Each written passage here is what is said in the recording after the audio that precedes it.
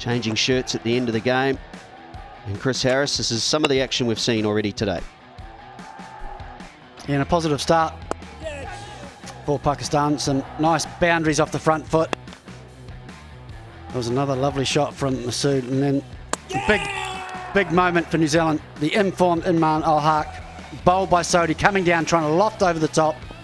Didn't quite get to it. And then Babar Azam came and looked magnificent while he was there. Played some beautiful shots.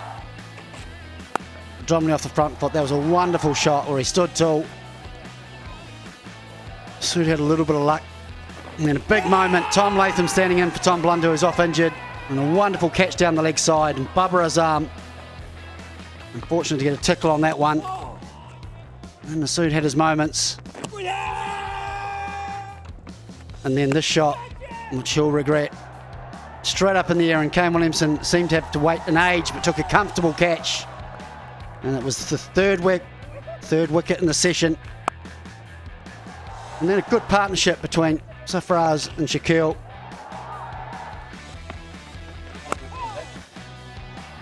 Lovely shots from both batsmen.